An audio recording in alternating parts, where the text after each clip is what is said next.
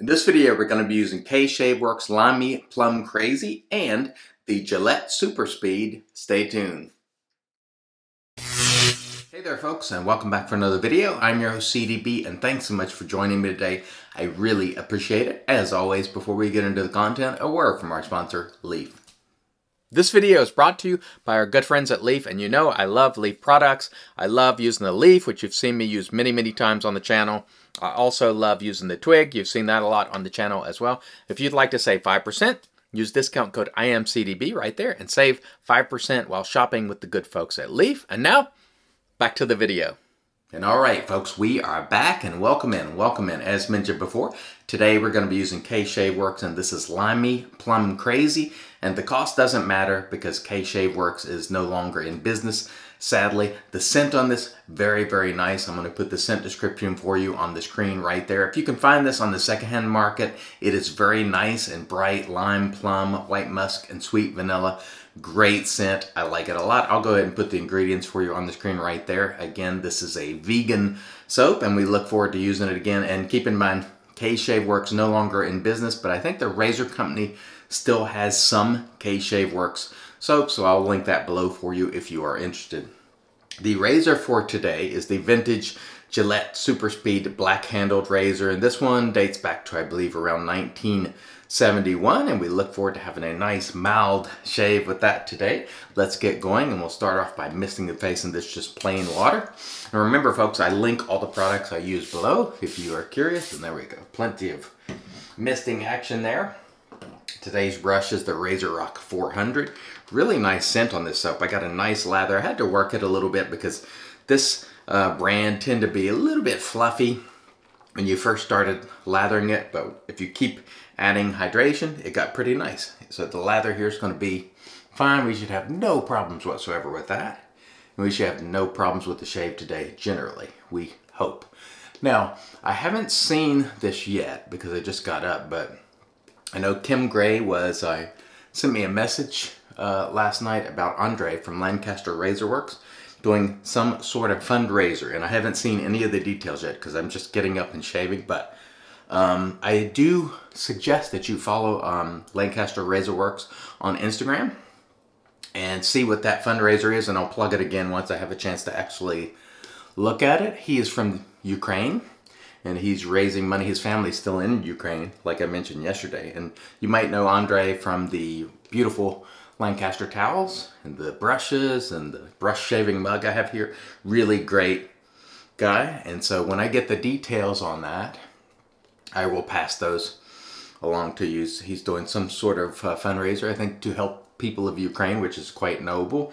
And if you're interested, make sure you follow Andre on Instagram, and you'll be able to see that information there. All right, let me cut this back down here, and then we'll get into the shave today. Rinse my hand off. Hope you folks are all doing well today. I'm hoping to have a great day. Of course, that's the way I start off every day. Try to start it off with a great shave and try to have a great day. The blade in here is Gillette Acid. It's pretty much what I use exclusively. Now I just really like the way it works in every razor I own. And so I've just sort of standardized on the Acid. It's just easier just to use a blade that you know what to expect. You know it's going to be sharp. You know it's going to be smooth, or at least it is for me. Keep in mind, folks, blade preference, highly subjective. So when you see top blade lists and so forth, which I can certainly do, it's really subjective. And you may say, that blade stinks, I don't like it at all. And you'd be right if you don't like it, because, you know, no one can doubt what your experience is. But for me, the Acid has the best combination of smoothness, sharpness, also with the cost being good. And that's important. Again, things tightening up, you got to really look at the cost.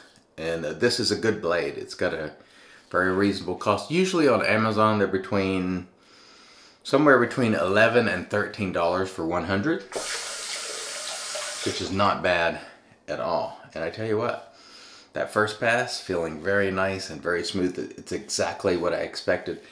These old Super Speed razors they are mild, but they'll get the job done. And you can find these on eBay or Etsy, places like that. Don't overpay for the super speeds. Just keep looking. If you see one that's crazy expensive, just keep looking and you'll find a user grade that is reasonable. All right, very nice. First pass, excellent. And honestly, no quality problems with the K-Shaveworks soap at all. That was a really nice first pass. All right, let's get into our second pass here. And again, I hope everyone's having a beautiful day thus far. We did get pretty good nice lather there too. I'll tell you what, some of these older soap formulas, they still hold up quite well in my opinion. Again, the only thing that I would point to is maybe they haven't kept pace with skin conditioning, if you believe that soaps actually condition your skin, and a lot of people do. And if you do, I'm not going to argue with you on that point. But honestly, most of the soap gets washed down the drain. So when you're thinking about soaps, keep that in mind. Most of the products getting washed down the drain. One of the viewers mentioned that yesterday, and he's absolutely right. So for me, I like to use good soaps, of course, but I find that most of the reputable soaps are quite good and plenty good enough to get an outstanding shave. And then I've always felt, and I mention this from time to time, if you want to achieve a really good post-shave conditioning, buy a product designed for post-shave that you put on and that you put on your face and it stays on your face. So for example, the soap is on your face for a very short time, you rinse it off. It's not going to do probably that much in reality. Whereas if you have a nice balm or skin conditioner or skin elixir or whatever, you put it on there and it stays on there and absorbs into the skin. And it's meant to be skin nourishing and so on and so forth. That's probably going to be more effective in my opinion. But again, a lot of people disagree with that, and that's entirely okay. But for me, just about all the reputable soaps are more than adequate. And most of them are quite good, honestly. So you can pretty much take your pick. Just about any soap that you see popping up in the shave of the days and videos and whatnot a lot, it's going to be good quality. So we don't really have to worry about soap quality too much these days. 10 years ago, we did. Because if you were to go and say, look at some brands on Etsy, which you could still do that today. You could probably still find a soap or two that's maybe not up to snuff on Etsy. But back in the day, you could find soaps that wouldn't lather and they were just a mess. Today, it's kind of hard to find one that, you know, isn't very good. Because everybody's really upped their game. And that's a testament to the artisans and the way they do things, and also the mass-produced soap. They've always been good. It's rare that you have mass-produced soaps that won't lather well. Of course, there's always been Mitchell's Wool Fat, which some people struggle with lathering, and Williams Mug Soap, which a lot of people struggle with lathering, that are exceptions there. But a lot of people have great success with those soaps as well, so keep that in mind. Man, that second pass was really, really nice as well, gotta say. The old Super Speed from 1971. Really nice mild shaver, and we'll lather up and do a third cross pass here. And this has just been a nice, pleasant shave. And the folks at K-Shaveworks were always nice people. Towards the end, they were making soaps only for the vendors. They weren't selling directly. So they weren't spending a lot of time really making soaps anyway. And they moved on in their careers and sort of closed up shop. But you never know, folks may come back. You know, for them it looked like they did not intend to come back, but never say never, because we've seen a lot of people go out of business and come back, or just stop making soaps for a time. I tell you the one that I would really like to see come back, Mickey Lee Soapworks. I would really love to see Mickey Lee come back, because they made phenomenal soaps with phenomenal scents. And Samantha that made those soaps, terrific person, very talented. Still see her on Facebook making stuff, doing stuff, exercising. She's a really, really fantastic person. And I would love to see them making soaps again. So if you agree, comment below that you'd love to see Mickey Lee back, because they had amazing soaps, and it was fun using Mickey Lee products. Oh yeah, very, very nice. Really nice, smooth, easy-going shave, and this is the way I like to start out my day, with just a outstanding shave that just gets everything going the right way. Got to shake off some of that water because I got so much water draining down from the razor there. Oh yeah, that is outstanding. Really, really smooth, really nice. And again, no quality problems whatsoever. There's plenty of slickness, cushion, glide, whatever you want. It's in this soap. So if you see it on the secondhand market and you like, the predominant note in this is plum, which I like a lot. But it's overall sweet, and it's very nice. Very nice indeed. I like it a lot. And so I've definitely enjoyed using it today. I've had this in a sample jar for probably 3 or 4 months. I made up a bunch of samples when I first started coming down here to help my mom. Or actually it's been longer.